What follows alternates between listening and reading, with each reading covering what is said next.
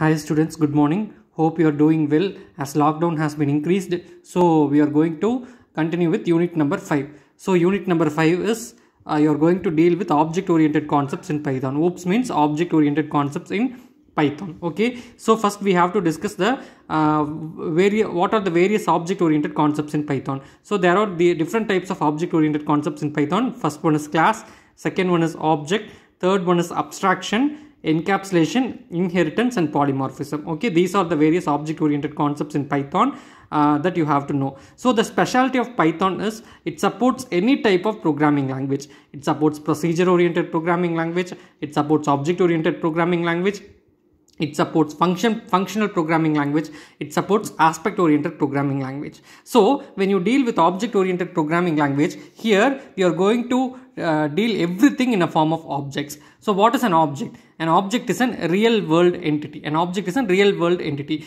You take house as an object. Okay, you take house as an object. So when you take house as an object, it have a door.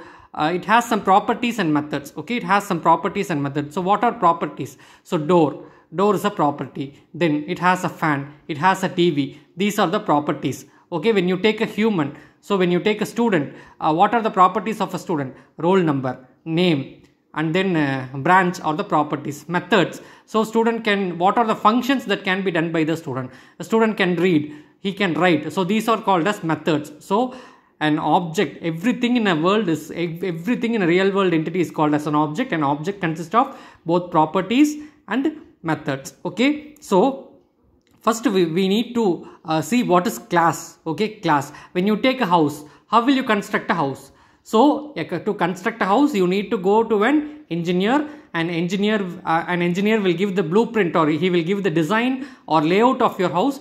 Based on that layout, you can design number of houses. Okay, so class is root for an object. With the help of class, you can create number of objects. Okay, when you take a Samsung mobile phone, so with one company, a large number of models of mobile phone is being developed. So what is class is, see here, a class is a blueprint which is to be followed by an object. So what is class? Class is a blueprint. What do you mean by blueprint? Blueprint is, it is nothing but a design. Okay, with the help of blueprint only you are going to develop a house. Okay, with the help of layout only you are going to develop a house. So with the help of how will you develop an object? An object can be developed, or object can be created with the help of a blueprint. So it defines a logical structure